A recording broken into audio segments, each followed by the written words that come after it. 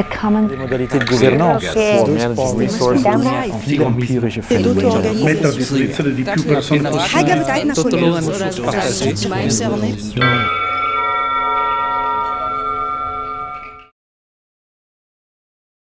My name is Michel Bauwens. We're at the Commons and Economics Conference in Berlin, May 22 to 24. And I will ask my friends here first to say who they are. The context is a discussion about money and the commons. Can we consider money not as a commodity but as a commons? Tell me who you are. Yeah, I'm Nicolas Mendoza from Colombia. I've been working for the past couple of years with P2P Foundation, and I'm currently a PhD candidate at City University in Hong Kong. And you're involved in the Bitcoin community, right? Yes, I've been involved in Bitcoin community since 2011. Okay, and, Jem. Yes. And yeah, collaborate with Bitcoin Magazine as well. Okay, Jem, what about you? Yeah, I'm Jem Bendell. I'm a professor of sustainability leadership and a director of the Institute for Leadership and Sustainability in the UK. And one of our main research programs and also teaching and training programs is on the whole field of complementary currencies. Okay, thank you. Well, my name is Michel Bauwens, P2P Foundation. I'm also at the Common Strategies Groups, which is one of the co-organizers of this event. Matthew? I'm Matthew Slater. I co-founded Community Forge, and we give software to communities who are working with their own currencies. Ich bin Martin Auer und ich bin von der Freicoin-Community und wir versuchen eine soziale Lösung für das mit dem Bitcoin-Protokoll zu erreichen. Thank you. So let me maybe kind of give a bit of a framing. So basically the idea for me of money as a commons is twofold. So money today is created either by the government, the state, or actually most of the money is created by debt creation through the banks. And so the idea of money as a commons is actually of can we have a money that is socially created, that is socially sovereign, as it were. And then the second aspect that I see money as a commons is money not as a commodity that is bought and sold in a market, and that some of the people have a lot of it and then most of the people have not enough of it. So those for me is a framing of money as a commons, but I would like, for example, Jem, do you have a perspective on money as a commons? Yes, I think the first thing to really understand is that the dominant monetary system we have in nearly every country of the world right now is one that is designed to be anti-commons.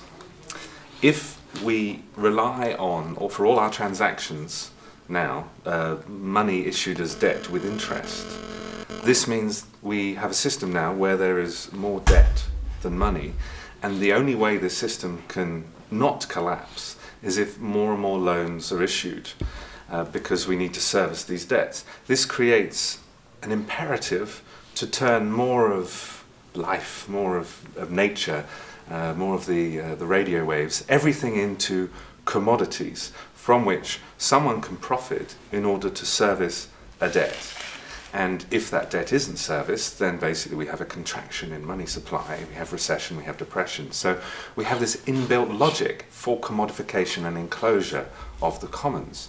So for those of us who are interested in the role of the commons in providing well-being and even just survival, if we look at what's happening with the planet, then we have to ask serious questions about our dominant monetary system and think about how we can have currencies that are actually supportive of the commons, or even currencies which actually restore the commons of our own ability to issue credits to each other.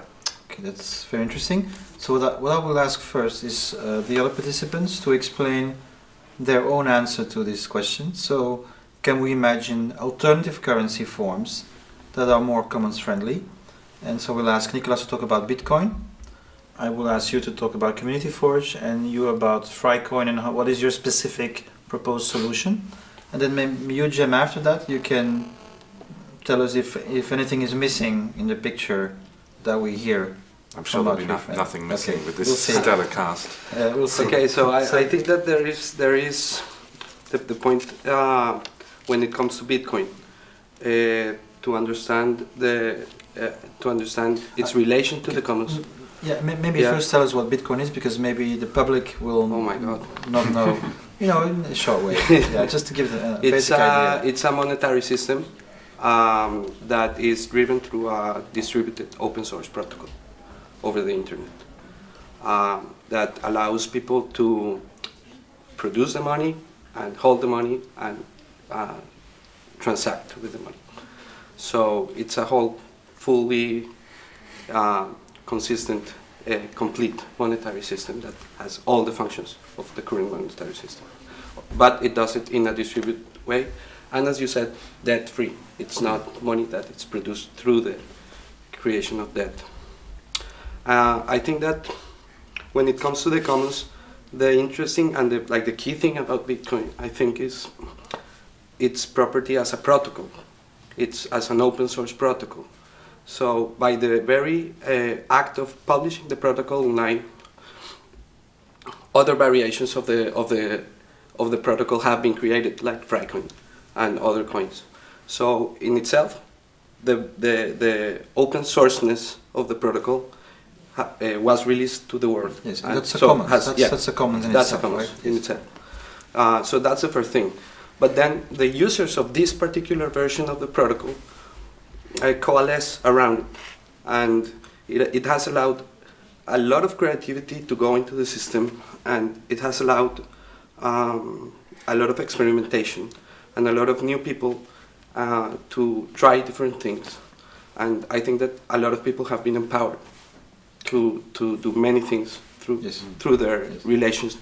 And I would also say that Bitcoin, more than anything else, has, actually opened up discussion about money, which was like a really minority discussion, and now everybody knows that it's possible, and so now everybody's talking about different currencies, and it scales globally. I think is an important factor. I even have to name some of my presentations now beyond Bitcoin, because people are asking me to tell them about Bitcoin. So that's where the door is opening, and then you can talk more generally about the fact that we can design currencies ourselves, and then you can have discussions about what kind of currency design will serve what social purpose. Okay, great. But it's definitely done that. Open the So Matthew, what about what you are doing with Community Forge? How is that related? So I want to be clear that Community Forge is not issuing currencies, not even very much designing currencies. We're offering the software for independent community groups to run their own currencies, and offering them consultancy and advice for the design. But the model we like to... So you're like an enabler. We want to see a million flowers bloom in terms of currency experiments.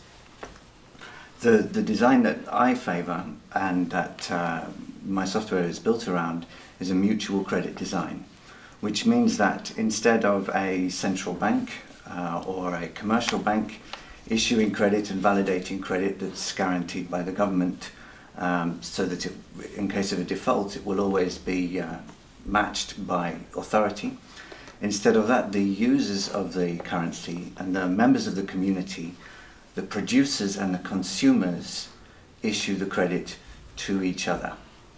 And in case of a default, they manage it themselves by collecting into a pool or something. And so this is very much more democratic, because the currency is issued to do the things that the community wants to do. And the monetary system reflects the values of the community instead of reflecting the values of a national government or a multinational corporation. Okay, thank you. Any specific commons aspect that you want to comment on as? Well, it's the credit commons. Right. Thomas Greco is talking about this. At the moment, you could say that the credit commons has been privatized or enclosed by the central banking monopoly or cartel, so that only they have the right to issue credit. Okay. And what happens in the local mutual credit systems is that anyone can issue credit. Okay, thank you. So what about Frycoin? Frycoin is a copy of Bitcoin which tries to make Bitcoin to a social way.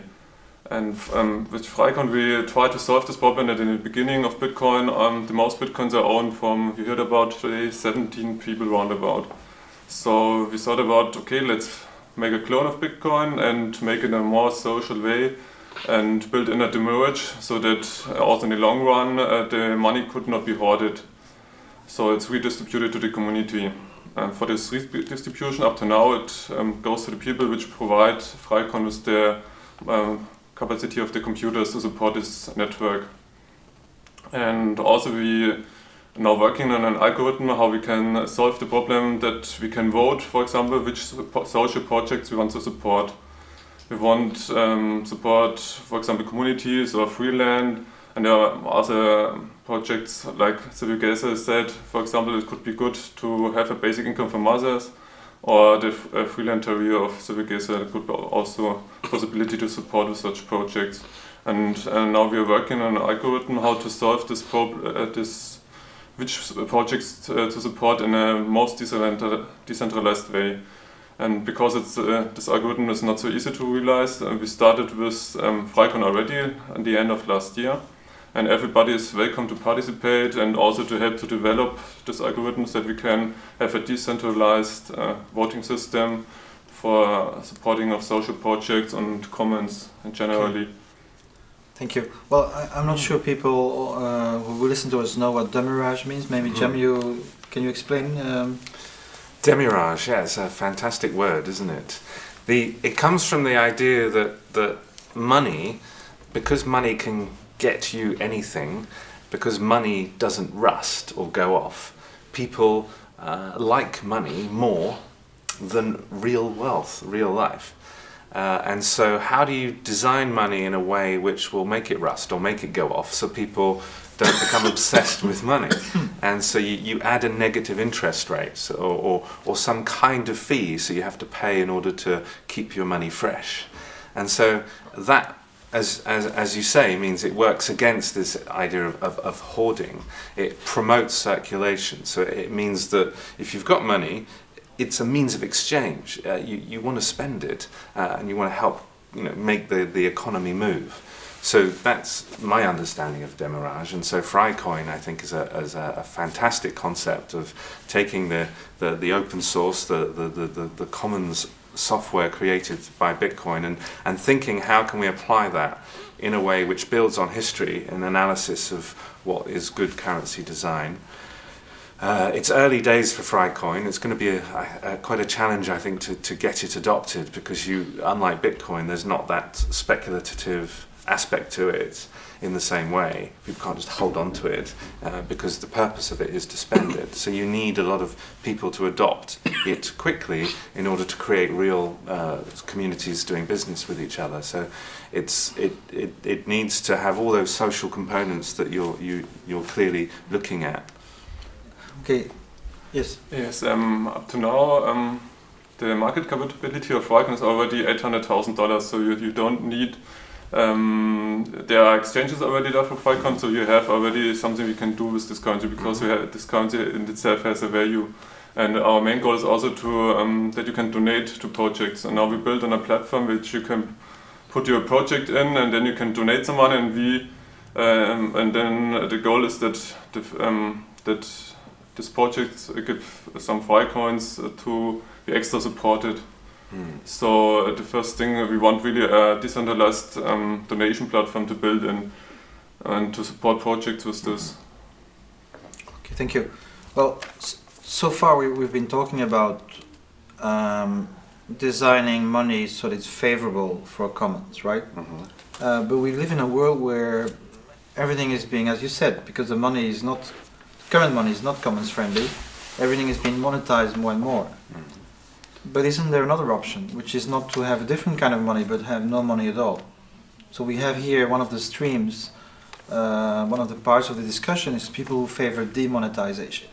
So any perspectives on that? And Matthew, you talk about the gift economy, is that part of that well, it vision? could be, if people were giving sufficiently and not keeping accounts, money would take on a very different function. There's a function of money that enables a very high level of organisation, But that's not money as a commodity, that's money as an accounting unit. And it's very, very useful for large projects.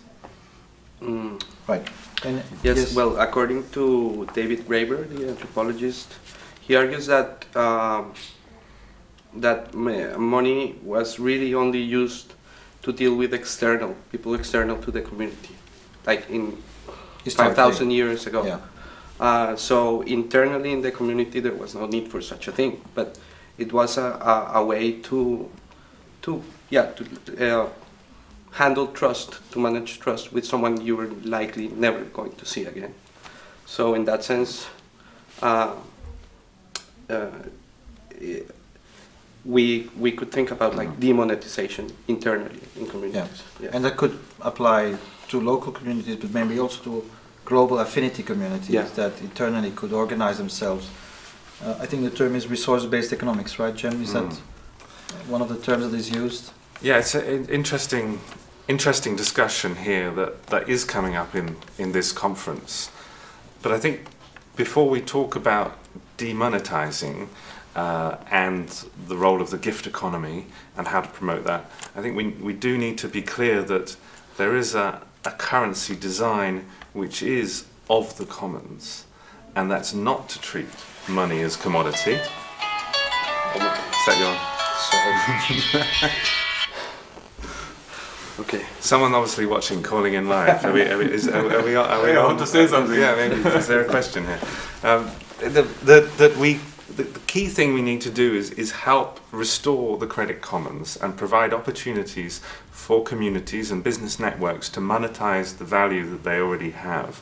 And the problem I see then with the commodity currencies, or the ones that behave like that, and so Bitcoin and Frycoin, as far as I'm aware, are like that, is that the credit creation process is that people are not being enabled to create a sufficient amount of means of exchange.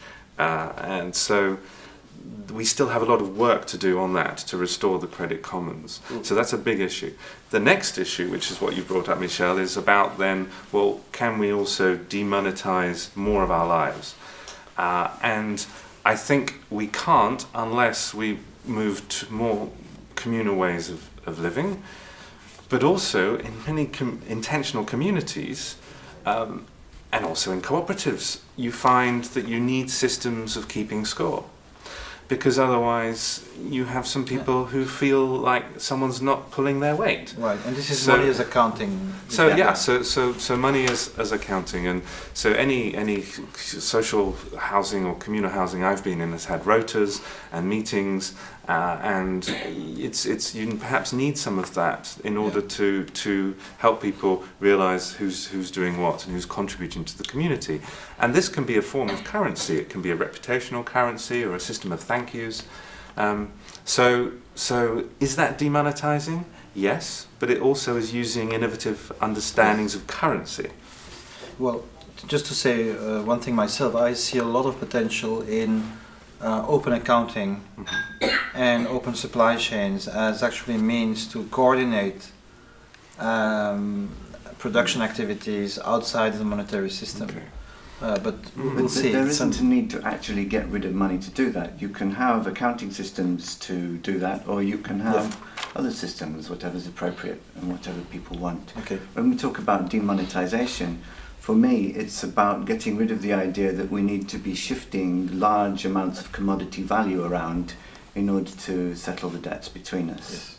Yes. This is what you were saying about in the old days, people would move gold between the city-states and they would settle those debts with the gold.